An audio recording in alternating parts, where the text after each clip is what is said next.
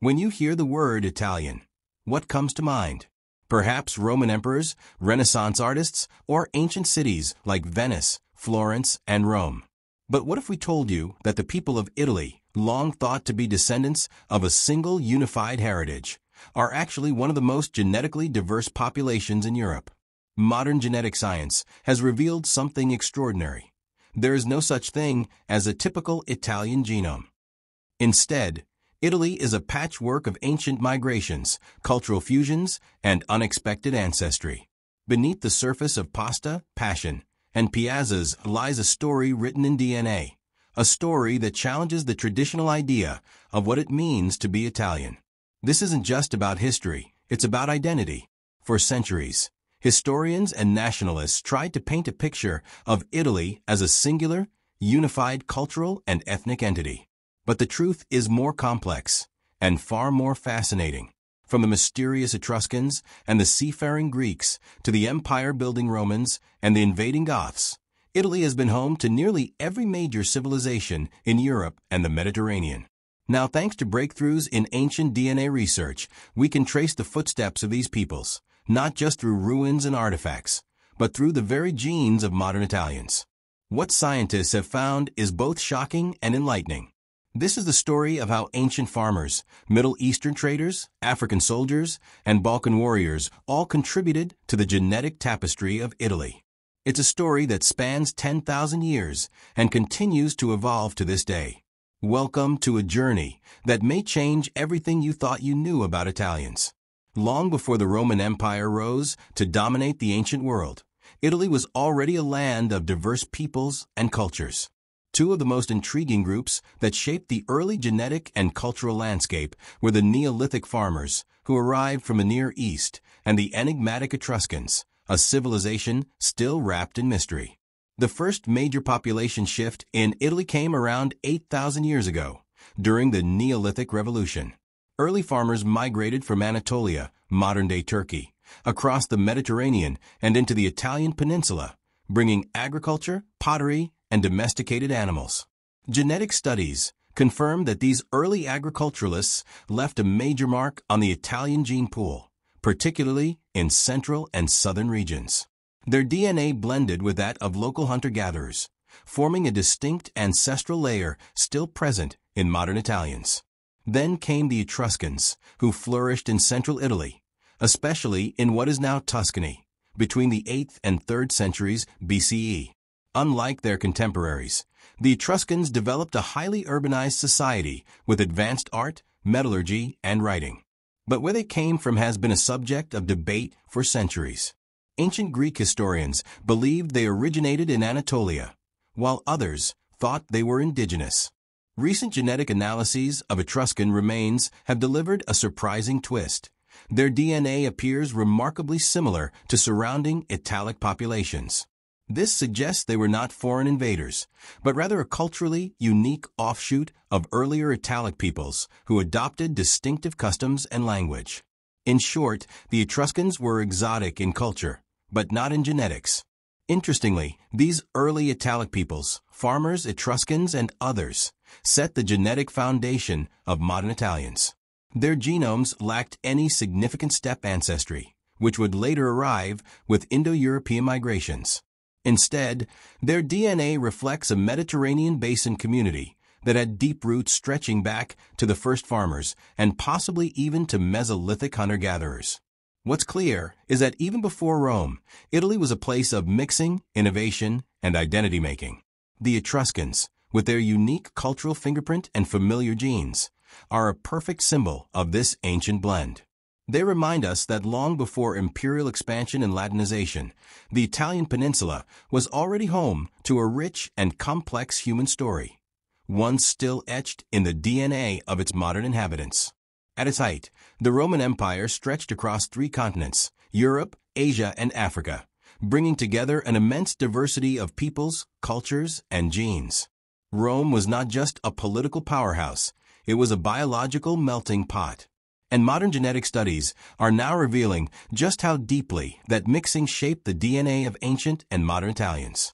Ancient DNA from Roman-era burial sites, especially in and around Rome itself, paints a vivid picture of a cosmopolitan capital. The early Roman Republic population was largely descended from local Italic tribes, with a genetic profile dominated by Neolithic farmers and some steppe ancestry, introduced through Indo-European speaking groups such as the Latins and Sabines. However, as Rome expanded, so did its gene pool. By the imperial period, 1st to 3rd century CE, the population of Rome had undergone a dramatic transformation. Genetic evidence shows a significant influx of people from the eastern Mediterranean and the Near East. Individuals from modern-day Syria, Lebanon, Turkey, Greece, and even North Africa settled in the capital and its provinces. Many came as soldiers, merchants, slaves, and administrators, integrated through conquest, trade, and migration. The DNA of these migrants mixed into the Roman populace, fundamentally altering the genetic landscape. This period of intense genetic blending reflects Rome's open and dynamic nature. Unlike other ancient civilizations, Rome didn't rely solely on rigid ethnic identities. Instead, being Roman was as much a cultural and legal status as it was a matter of ancestry. As a result, Rome absorbed people from across the empire and, in turn, reshaped their identities, politically, culturally, and genetically. Interestingly, genetic signatures from this imperial mix still echo in modern Italians, especially those in central and southern Italy. The Mediterranean influence, blending local Levantine and North African ancestries, is a lasting legacy of Roman openness to diversity. What we're left with is a profound realization. Rome wasn't built in a day, and neither was Italian DNA. The empire's power wasn't just in its armies or architecture. It lay in its ability to absorb, adapt, and integrate. The Roman genome, like its society, was a tapestry of the ancient world, woven together by trade routes, conquests, and human stories stretching across empires. When the Western Roman Empire began to collapse in the 5th century CE, waves of so-called barbarian tribes swept into the Italian peninsula. These were not disorganized hordes, but structured Germanic societies: Ostrogoths, Visigoths, Vandals, Lombards, each leaving their mark not only on history, but in the genetic fabric of Italy. The Lombards, in particular, had a lasting presence. Arriving in 568 CE, they established a powerful kingdom in northern and central Italy that lasted for over 2 centuries. Modern DNA studies show that in regions once ruled by the Lombards, especially in Lombardy and parts of Tuscany, there's a detectable trace of northern and central European ancestry not present in earlier Roman populations. These genetic signals are consistent with the profiles of Germanic peoples who originated in areas around modern-day Scandinavia and Germany. However, while these Germanic groups brought new genetic material, their overall contribution to the Italian gene pool was modest compared to earlier influences from the Mediterranean and the East. Most of the population remained rooted in the older, mixed ancestry of the Roman era. Yet in specific areas, especially in northern Italy, the legacy of these invasions can still be measured genetically. Beyond the DNA, the cultural and linguistic influence of these groups was notable. They introduced new legal systems, place names, and aristocratic traditions that lingered even after their political dominance faded. What the genetics reveal is a story more nuanced than destruction or replacement. The barbarian invasions were also a period of blending and transition. These Germanic newcomers didn't erase Roman Italy. They integrated into it, leaving behind a subtle but lasting imprint. As Italy moved toward the medieval era, its population carried the echoes of not just the empire that was, but of the tribes that helped reshape it. While northern Italy absorbed Germanic influences, the south experienced a very different set of migrations, ones that would deeply shape its genetic and cultural profile. The region became a crossroads for Eastern Mediterranean and North African powers, each leaving lasting legacies in the population's DNA. The earliest major southern shift came with the Greek colonists during the 8th to 5th centuries BCE. Settling in coastal areas of Calabria, Basilicata, and Sicily, these Greeks founded what would become known as Magna Graecia. Genetic studies show a strong Aegean signal in these regions, distinct from the central and northern Italian gene pool. After the fall of the Western Roman Empire, the Eastern Roman Byzantine Empire reasserted control over parts of southern Italy. Byzantines brought further eastern Mediterranean influence, including Anatolian and Levantine ancestry. Archaeological evidence and genetics aligned to suggest this wasn't just administrative rule. It involved population movements that contributed to a more cosmopolitan southern identity. In the 9th century, Arab and Berber forces from North Africa conquered parts of Sicily and southern Italy. Their rule brought Islamic culture, architecture, and, significantly, genes. Modern DNA studies show a minor but detectable North African and Near Eastern signal in parts of Sicily and Calabria, linking back to this Arab period. Finally, in the 11th century, Norman adventurers from northern France seized control of Sicily and southern mainland Italy.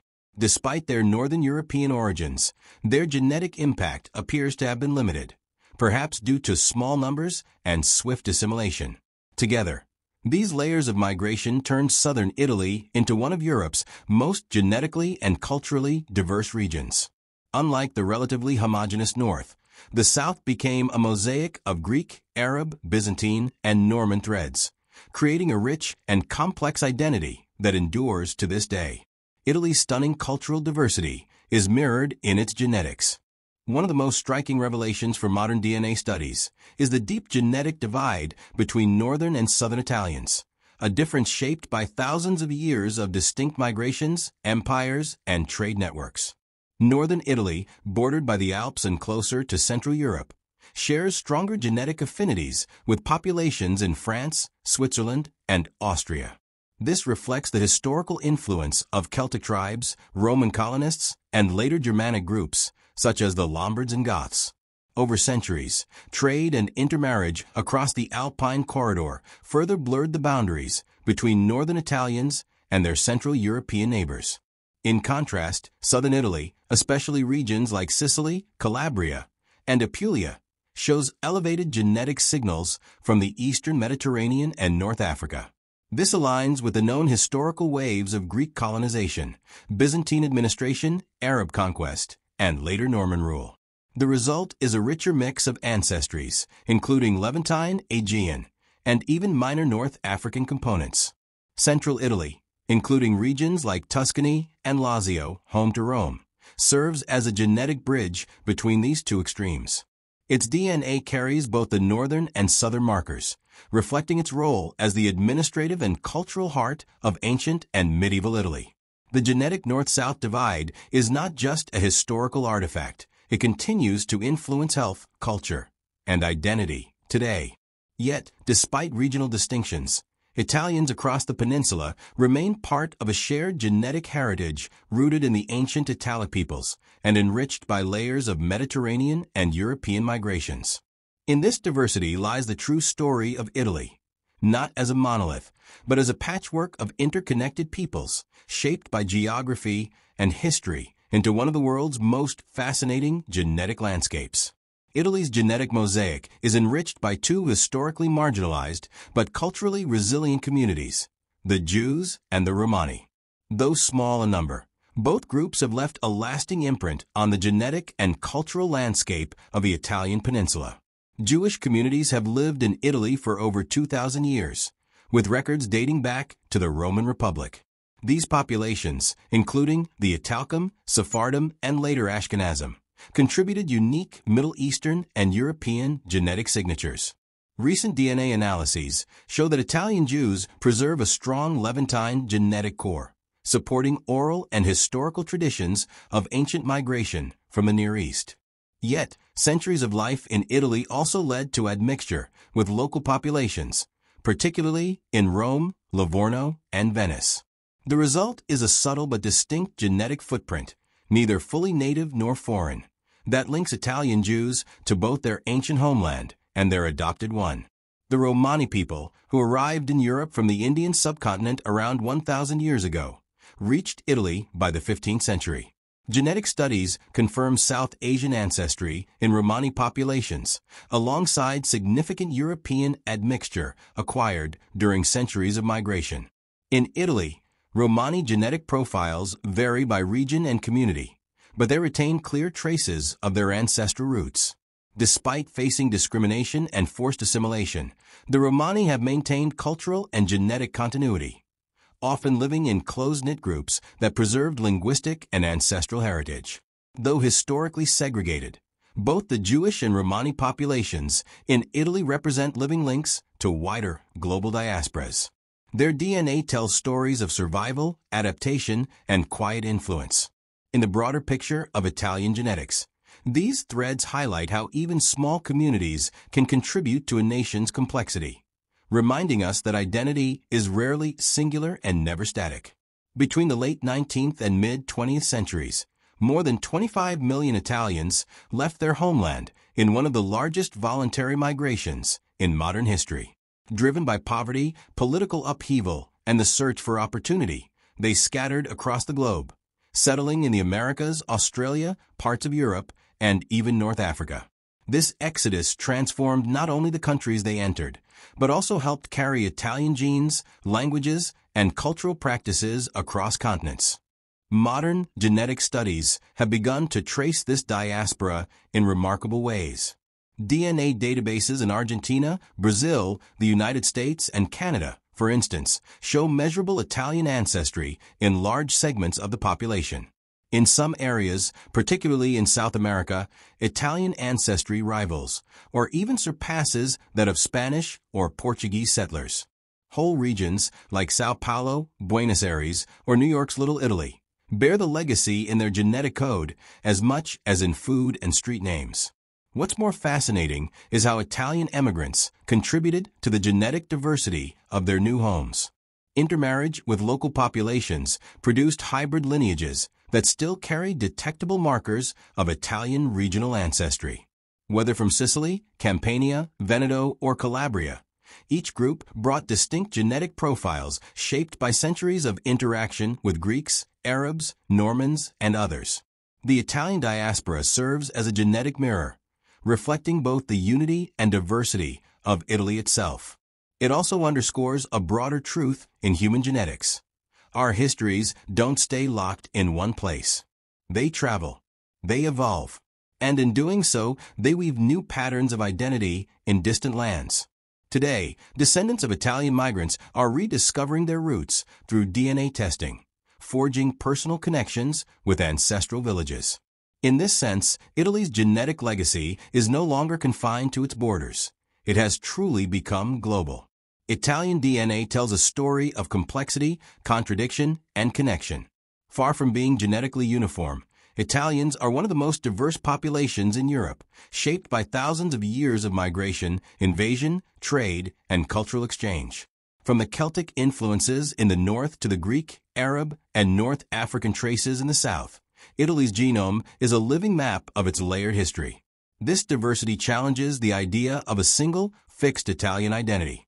Instead, it highlights a spectrum, regional, historical, and genetic, that defines what it means to be Italian. Whether through Roman soldiers mingling with foreign recruits, medieval traders intermarrying with Easterners, or modern immigrants adding new threads to the national fabric, Italian identity has always been in motion. DNA reveals not division but connection. It shows how shared ancestry runs beneath regional rivalries and cultural distinctions. And as more Italians and Italian descendants explore their genetic roots, many are discovering surprising lineages that broaden their sense of belonging. Ultimately, Italian DNA tells us that identity is not just about where you're from, but about the many paths that brought you there. It's not purity,